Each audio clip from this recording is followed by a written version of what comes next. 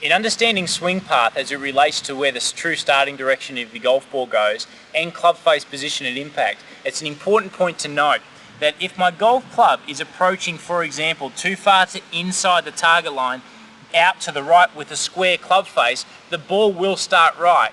However, if I do start the golf club from inside the target line with the club face closed at impact as I'm swinging through, that may start the ball to the right of my true target line. However, it may start at left as well. That depends on the speed that the golf club is travelling through impact. If I show you this example, if I close my club face and swing from in to out at a very slow speed, watch where the ball starts.